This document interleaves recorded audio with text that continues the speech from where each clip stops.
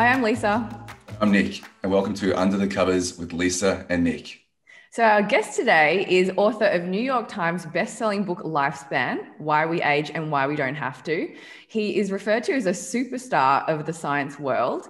He's the co-director of the Paul F. Glenn Center for the Biology of Aging at Harvard Medical School. Now, I like to start our interviews with some interesting facts, and I don't know if these are myths or not, about our guests. So these ones are that he eats one meal a day, predominantly stressed out plants. We definitely need to talk about that later. And I actually was listening to a Joe Rogan episode where he says he exercises once a week for 3 hours. He also sleeps with no blankets. I don't know how he does that because I definitely need to be wrapped up in at least 10 doonas. He's the world's leading longevity expert and fellow Australian. Welcome to the show, David Sinclair. Lisa, Nick, thanks for having me on. David, mate, as I mentioned earlier, thank you for existing. I've got friends and myself who have been looking for someone like yourself for many, many years. And as I mentioned earlier, I came across your book, Lifespan, and absolute game changer. So you must be one of the most wanted men in the world. People want to know what you have. How do you find time to run all these businesses and do what you do? Well, it's a bit nuts. I'm trying to cut back, spend more time with family, especially during this time. But I don't do anything for myself, really. I don't go on vacations with friends. I don't go out that much. That's my sacrifice. But I love what I do so much, and I'm in a position where I think I can help the world. So it's all good. But these days I'm cooking more dinners for the kids and that kind of thing. Trying to slow down a little bit. What does a typical day look like for you? Well, in 2019, a typical day would have been start in bed, reading news and emails and scientific papers, get out, go into the lab. I've got about 20 students and postdoctoral researchers that are doing amazing things, see how they're doing, look at their data, head downtown to maybe a couple of the companies that I work with. And, sometimes fly around the world giving talks, but also trying to raise awareness about what I do, because a lot of people haven't ever heard that aging itself should be considered a disease. David, my mum tells me I should age gracefully and just let nature take its course. I say stuff that. What can I use? What science can I use to beat nature, or at least increase my longevity? Now, I'm a massive fan of using supplements, and I'm trying to convince Lisa to jump on metformin and some other supplements. Mate, just keen to hear your thoughts around this, because should we age gracefully or just go, no, stuff that, and just go, what can we do to increase our longevity? Well, gracefully rarely happens, unfortunately. That old age is, if we're honest, it's filled with pain and misery. It's if you're lucky enough to avoid cancer and heart disease, you'll get dementia. There's nothing graceful. Well, there are some lucky few that have good genes and good luck and look after themselves. But we've all had family members that, despite what they did, the end wasn't pretty and it was fairly drawn out. I can speak for my mother's. On my mother's behalf, she spent 20 years suffering. So this is, saying, "Oh, let's just let nature take its course." I think is craziness to say that. We don't say that about cancer and heart disease, though we used to, right? Before we had any tools or medicines. But now, as we understand aging more and more, and we have some ways to slow it down and even potentially reverse this process, why wouldn't we use that technology to make people healthier for longer and age even more gracefully? That leads me to my next question. What type of technology can we utilize ourselves to increase our longevity, apart from using, say, supplements? Maybe it is just supplements, but are there things we can do to increase? Well, so as I wrote in my book, often people ask me, what's one thing you can recommend people do? And so if there is one thing I'm allowed to say, it's eat less. Well, actually, eat less often is more to the point. There are some excellent studies, both in animals, mostly mice, rats, and humans, who don't eat the 3 square meals a day and snacks in between that we've been raised on, those of us mostly in the developed world, particularly Western countries. You know, we're told, oh, get up in the morning and eat a big breakfast for the day, and then we're into lunch and having perhaps a business lunch, and then dinner is a big meal. That's really bad. And so we're struggling. Some of us go to the gym, others don't have time or don't have the will.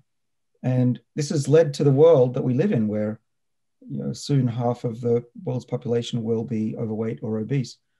Now, on the flip side, what you can do is what I think is healthier, a lot healthier, based on the science, is don't eat 3 meals a day and try not to snack in between. Now, I'm not talking about kids. I'm not talking about malnutrition or starvation. That's the last thing we want. But for people who are, over 30, especially for people who are middle-aged and older, 3 meals is a lot of food. Nick. Yeah, it is a lot of food. And if we struggle to keep the weight down, and you get used to not eating 3 meals a day. These days, I'm a little bit more generous with myself. I eat probably 2 meals a day. But what I used to do before I spent my time at home was I was so busy I didn't even notice that I wasn't eating. So I would skip breakfast, I would skip lunch, and have a really nice dinner, and that was good. These days, if you're at home and you're next to a fridge, it's a little harder. I'm only human. I'm not perfect. But I do find that for me, no breakfast works. And for some people, no dinner works. But try to skip one meal if you can. Mm. So are you saying that bodybuilders will actually have a shorter life as a result because they have to eat 6 or 7 meals a day, potentially?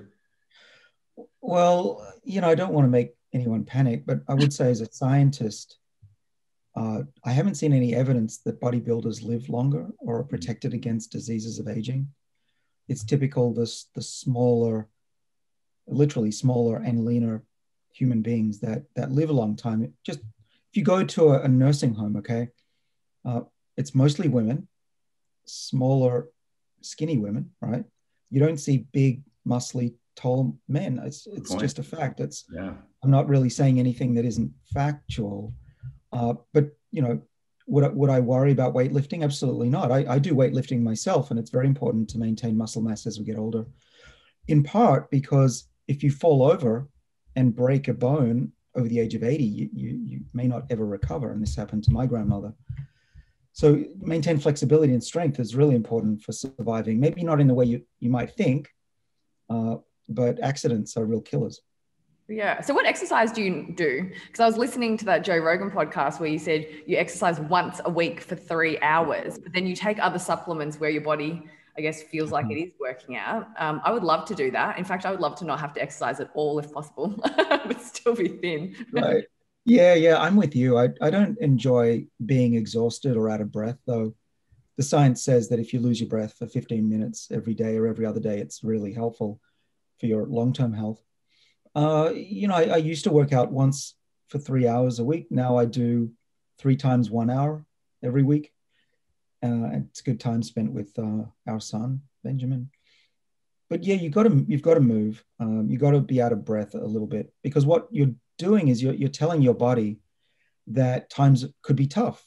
We used to be chased by saber-toothed tigers or wolves. We used to be hungry a lot. And we adapted to that. And in fact, our bodies learned to protect themselves against, adversity. And it turns out if you do this a lot, protect against diseases of aging. Just sitting around all day, watching TV or reading a book and not going for a walk and eating 3 meals a day is a signal to your body, hey, times are great. I have no reason to protect myself against any adversity that might come. And our inbuilt defenses against aging and disease just switch off. David, thanks to you on social media, metformin has exploded online. It's actually exploded, and people are now tagging me in posts because they saw me talking about it because of you, obviously. Now, I've been taking metformin for about a year. I haven't noticed a difference. Do you notice any results? Or is it just you just take it and hope for the best and do blood work? Well, I do blood work, and it's helped me. I was heading towards having reasonably high blood sugar, which is a path to shorter life for sure. And in fact, probably the biggest indicator of long life is having stable and lowish blood sugar for your age. So that's what metformin will do. It's not going to likely make you feel suddenly younger and run a marathon. If anything, it might actually slightly reduce your ability to run further distances and work out. That's one of the potential downsides in some small studies in people. But in a couple of notable studies that looked at over 10,000 people who were given metformin for type 2 diabetes, which is high blood sugar, of course, they generally, on average, did a lot better in old age. And so you might expect they have less type 2 diabetes than someone that didn't take the drug, which is true. But they also were relatively protected against cancer, heart disease, Alzheimer's, and frailty.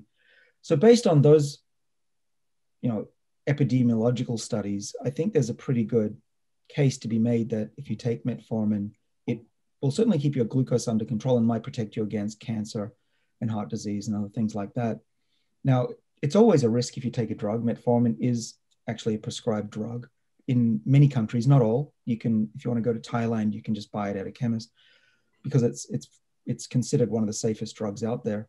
But there's still risks. You can have some side effects. One's called lactic acidosis. Your stomach can have a lot of, I don't know if Nick, you noticed, but it can be tough on the stomach if it's not a slow release pill. Yeah, I have noticed. and I've actually only take it, say, 1 or 2 days a week because I heard it impacts weight training and exercising. So I take it on my off days, as you mentioned. That's right. Yeah, if I take it, it's with a meal to protect my stomach, preferably slow release, and not days that I'm exercising. But yeah, that's one of the medicines that stands out in the field. This isn't just my research. There's a lot of other scientists who say the same. But there's a growing number of molecules that are either sold as drugs, available as supplements, or in development for both, that allow us that now live in the 21st century to make calculated risks as to what we're going to do about that. Nick, you've obviously weighed up. Is it worth a very tiny risk to you for your health going south versus the long-term benefits? And I can tell you, I think I'm way older than either of you. The older you get, the more risks you're willing to take. Sorry, let's just one more question. So that leads into my next question. A lot of men over 50 are now taking synthetic human growth hormone.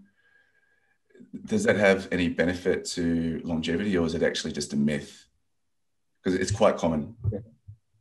Well, there isn't any evidence that it'll extend lifespan, but I don't believe it's been studied in such detail. What's generally agreed upon by scientists is that it will build muscle strength, and you will feel as though you have more energy. These are benefits, of course. There are a number of scientists, maybe not the majority, but there's a handful of them that would say, a minority that would say there's a risk. If you take growth hormone, it may stimulate a tumor if you have one in your body. But I haven't seen any proof of that just yet. So I think that the jury's still out. So again, it's this calculation. Do I want energy, greater muscle strength, greater, I guess, vitality with some risk as well?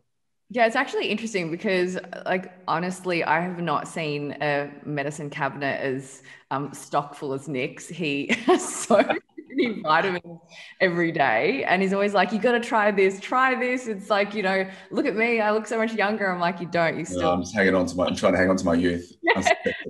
Like he did a lot of damage in his younger days clubbing, so he's trying to reverse the signs of aging. But I think I'm at the age where I'm not wanting to take those risks yet. So it's really interesting that you say as you get older, you're like, okay, I'll try more things. But what vitamins, or what's your daily supplement routine? Because Nick was telling me that he has about 20 supplements a day. So I imagine that yours must be quite interesting. Well, it's not that crazy. If anyone really wants to know, I listed it in my book, page 304. So that's the cheat sheet. But please, read the pages before that, because that'll tell you why I made those decisions and why my father did too. I don't take a lot. I think vitamin D I've put vitamin C in because of the pandemic. Alpha lipoic acid. A good friend of mine who passed away made it to his mid 90s, and Wow. so that didn't seem to do him any harm. Alpha lipoic acid will help with mitochondrial reactions. What else do I do? So I'm taking the drug, a statin drug. I won't name it, but I have high cholesterol from my family, and I bring that down. And so to compensate, one of the side effects is you lose CoQ10, and so I'm supplementing with that every day as well.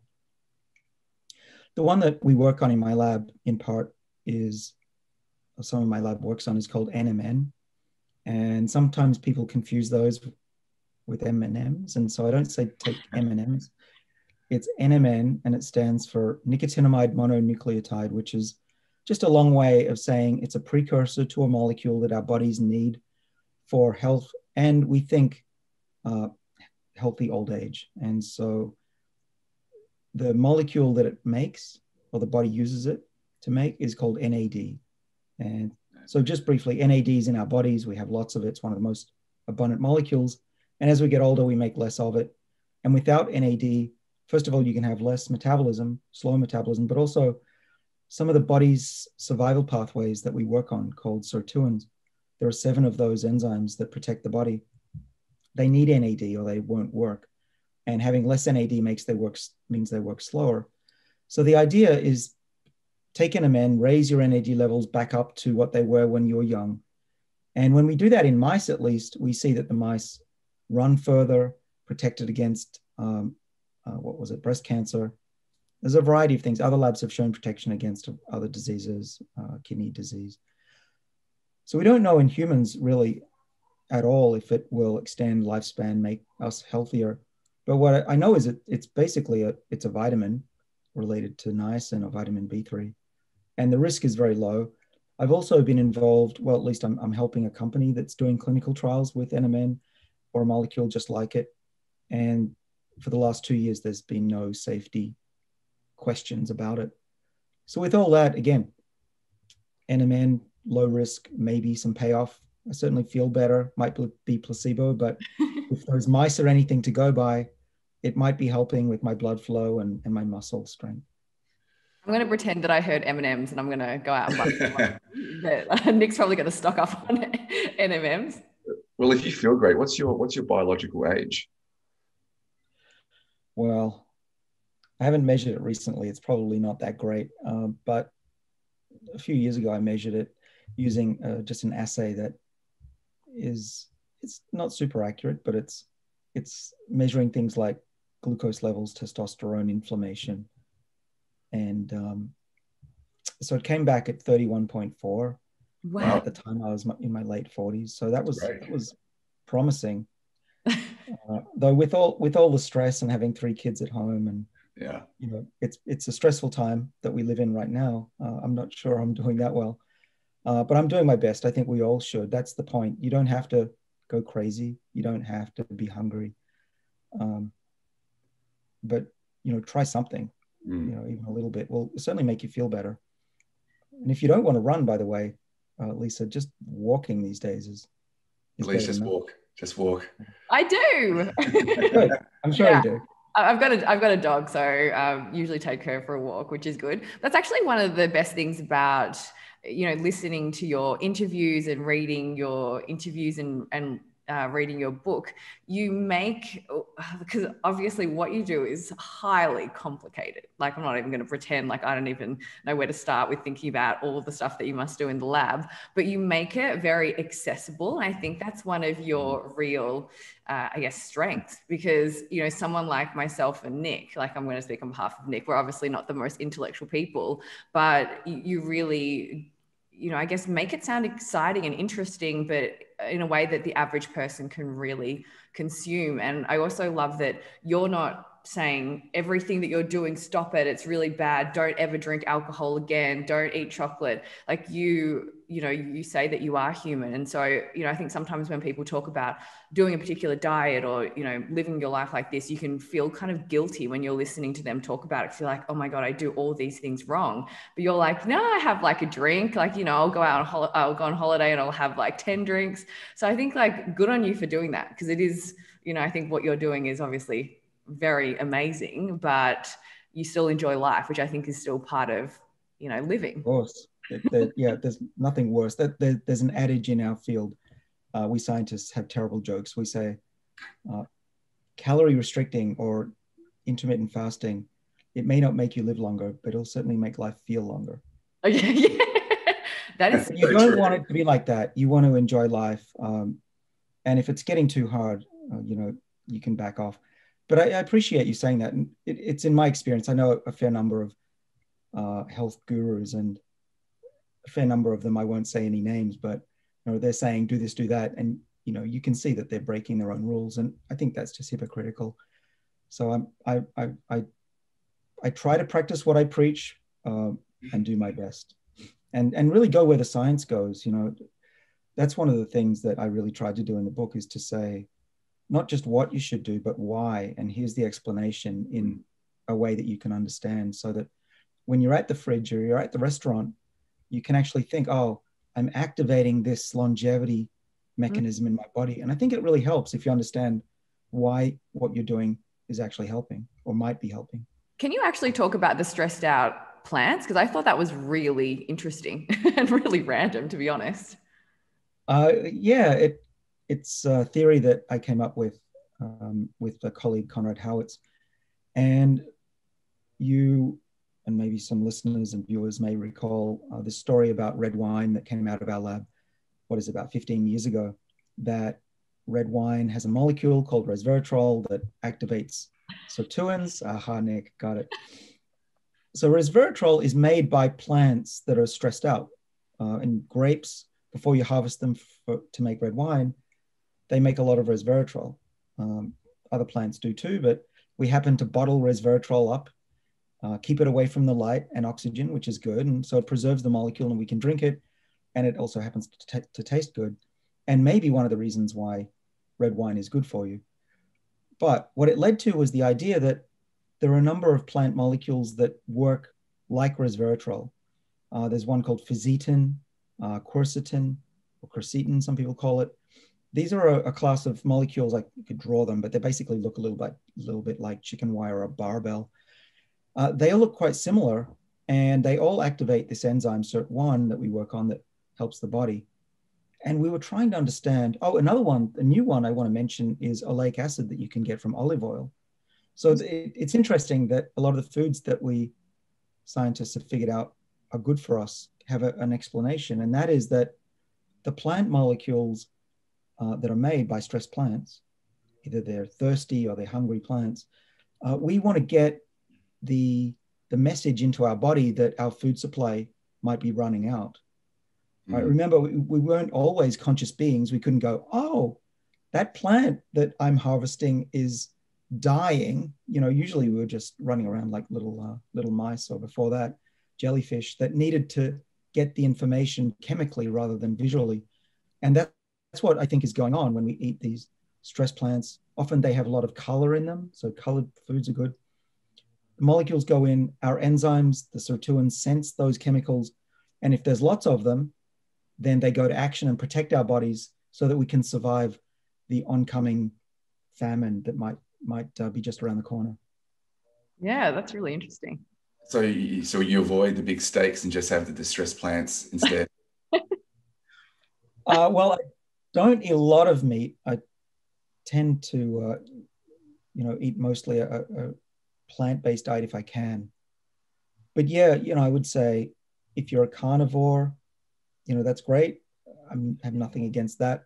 But I haven't seen a lot of evidence that a lot of meat consumption will make you live longer and be healthier. Because, let's be honest, if you look at the longest lived populations on the planet, and Dan Buettner wrote a good book on this, The Blue Zones, these are groups of people that tend to eat a lot of fresh vegetables, majority vegetables, maybe a bit of fish, not so much red meat. They drink red wine or have olive oil, and they go hungry for part of the time, either for religious reasons or economic. And they exercise. They keep moving. They're gardening in their 90s. So, it doesn't take a genius to figure out what's likely to make us live longer. Yeah. One more question for you, because I could keep talking for hours with you. Are we at a stage now we can predict our time of death or when we're going to die? We kind of are at that point. 10 years ago, we didn't know how to do it. We'd look at gray hair or glucose levels. By the way, gray hair never killed anybody. That was, I misspoke. But basically, we were just observing how people were doing and how fast they walked. Turns out the best predictor right now is how fast you walk. Really? Wow. Yeah. You want to keep moving. I don't know if it's cause or effect, but definitely if you're starting to slow down, that's a bad sign. Makes sense, right? You might have arthritis, you might have lack of energy, but that's another way. The other way you can tell before I get into the rest of it is, can you stand up without touching the floor? And that's a pretty good test of your overall health. So you're on the floor and you basically push up without using your hands to touch the floor. Right.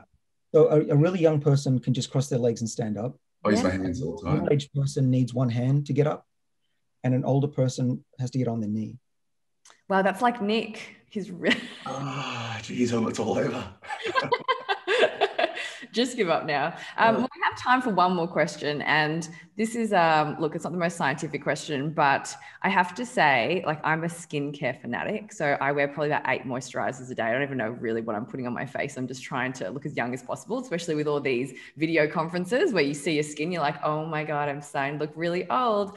Please tell me what your skincare routine is, because you look very young. You look younger than Nick and I. No, that's also not true. But I did get roasted in the Australian sun, so I'm happy that I'm not totally wrinkled yet.